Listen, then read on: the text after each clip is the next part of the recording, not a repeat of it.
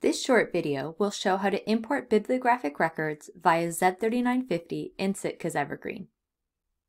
To access the Z39.50 interface, go to Cataloging, Import Record from Z39.50. The Z39.50 interface will display with your default search services selected. Check the boxes for any additional services you'd like searched. It is best practice to always have local catalogs selected. Enter your search term and click Search. Your results will display at the bottom. You can click the arrows to hide the top sections of the screen. Take a look at the service column for the results. If a search result has the service Native Evergreen Catalog, that means there's a matching record already in the Sitka database. Select that record and click View Mark. Look at the mark record to confirm that it matches what you have in hand. If it does, click Cancel at the bottom of the pop-up, and then click Show in Catalog.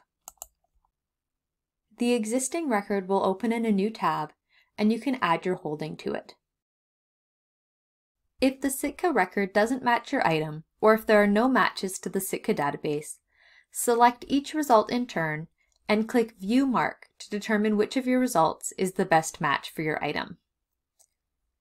Once you've determined the best match, select it and click Edit then Import. Make any needed edits to the record. As this record has not yet been added to the Sitka database and so has no items from other libraries attached, you can edit it as needed.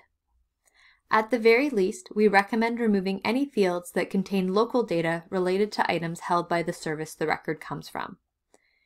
In general, this information will be found in the 852 and 9XX fields.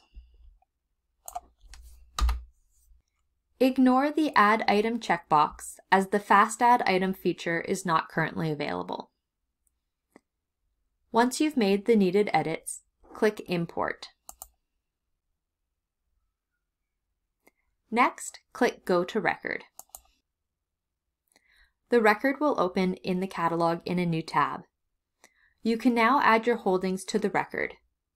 See the video Adding Holdings for information on adding holdings to a record. Thank you for watching this video. For more information, please visit the BC Libraries Cooperative website.